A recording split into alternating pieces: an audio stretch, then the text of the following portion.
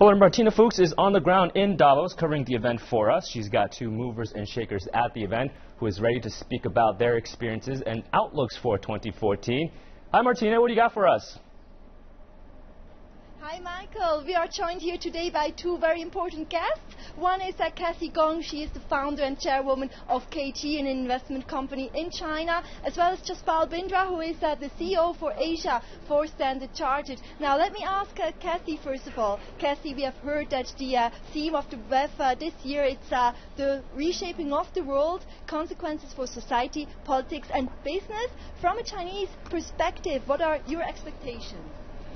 Well, from our perspective, vision of, especially as a young Chinese, I see the reshaping more of a deforming. This is an era of deforming the status quo of the economics, which in China you can see especially the venture capital markets are very vibrant and dynamic with the emerging startup companies with all kinds of innovative ideas. And also this is when we talk about the global market, I don't see this much difference between nowadays global and local, because to be frank, this is no local company existing, or it can't be existing for long run, because with the global supply chain, every global market has to be local, where the local market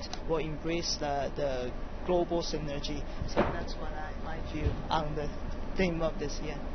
Jaspal, there is a session called China Contact today at the WEF. From an Asian banking perspective, what kind of structural reforms would you like to see from China this year? Well, firstly, China is on such a takeoff momentum. It is already the world's #2 economy. It's now become the world's #1 trade country. I'm told 128 countries have China as their trading partner around the world.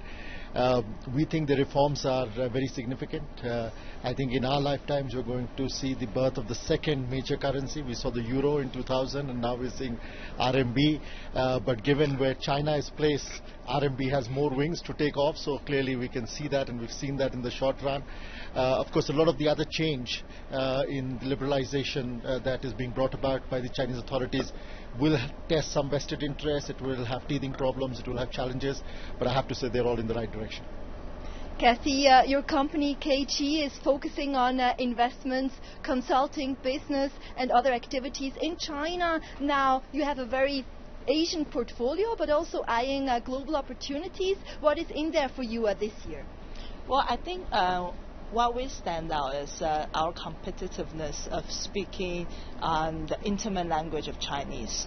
We understand Chinese culture, way of doing things in China, and also the Asia perspective or Chinese perspective. Yet, as a young generation, we actually were very international background of the team. With the team, we have 6 nationalities working in the company, so we have a quite global perspective as well. I guess that gives us what you call a competitive edge of standing out. Within China, which sectors and areas are you focusing on in terms of investment opportunities? We have been focusing on infrastructure and the city development, especially with green city development, which we see it's a very sustainable, and also it's a long run trend, because the urbanization and globalization is one of the 2 biggest trends happening in the market. Jaspal, Standard Chartered is a bank with a large Asian footprint, and it opened its first bank branch in Shanghai in 1858 already. What is your business outlook in the Chinese market this year? Well, as you said, we've been here a long time, over 155 years, and we are here for the long run. So we look at business over a very long period of time. We clearly have a strong interest in China, as Asia is our home market, and we will leverage all our international expertise in China to make it happen. We see very good times ahead for us in China. Whichever way, whether we look at international trade, we look at consolidation, we look at privatization, we look at domestic consumption, we look at the RMB emergence. I mean, all of those play to our strengths. In terms of RMB internationalization, what kind of hopes do you have? There are a lot of economists who expect internationalization of the currency only in about 10 years' time. Are you more bullish than that? Oh, much more bullish. I think it is fair to say that it is reasonably internationalized already. I think it is some way away from being the reserve currency contender. But clearly, I think the purpose is served if it becomes internationally a very familiar currency, in which it is very much on its path to. Kathy, you are here until Sunday. Now there are a lot of sessions and different workshops as well. What do you hope to get from the WEF?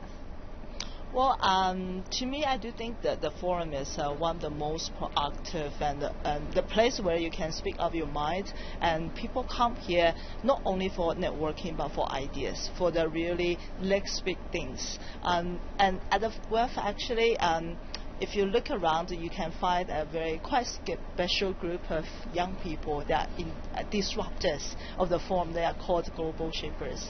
And they are around their 20s, but with perhaps most bold ideas, innovative ideas. So I guess for what I want to take away from the WEF is first of all, it's energy, and which can guide the direction of the company for the long run. And second of all, it's the mechanism and also the dynamic ideas of creating this exciting innovation energy. Jaspal, we are here surrounded by a lot of Chinese companies as well. There is Wanda, there is Soho China, for example, and Kathy obviously as well. Do you see a lot of opportunities to make deals with China, or is the WEF just a talk feast? I think, as Kathy said, it has multiple options to take advantage of. We clearly interact a lot with our clients here, including the ones from China, but it's also a great time to meet state leaders and other institutional heads. But most important, it is to really get the themes for the year, see where the mood is. It's a good benchmark of testing mood. I think we're already seeing some firsts happen in Davos 2014. Iran participating after I don't know when, if ever before. 40 foreign ministers gathered to discuss peace in Syria. I mean, these were not the kind of forums for that to happen. It's a first such move. But China clearly, year after year, has shown more presence. In many years, it used to clash with the Lunar New Year celebration, but I think WEF has made amends to make sure that doesn't happen again. Well, then we can already wish everybody a Happy New Year, and I do hope that you will have some time to enjoy the Swiss snow as well and go skiing on these white slopes behind me. That's all from us today. Michael, back to you in the studio. All right, some very interesting insights. Many thanks for your report. Martina Fuchs speaking to our guests, Kathy and Jaspal, at the World Economic Forum in Davos, Switzerland.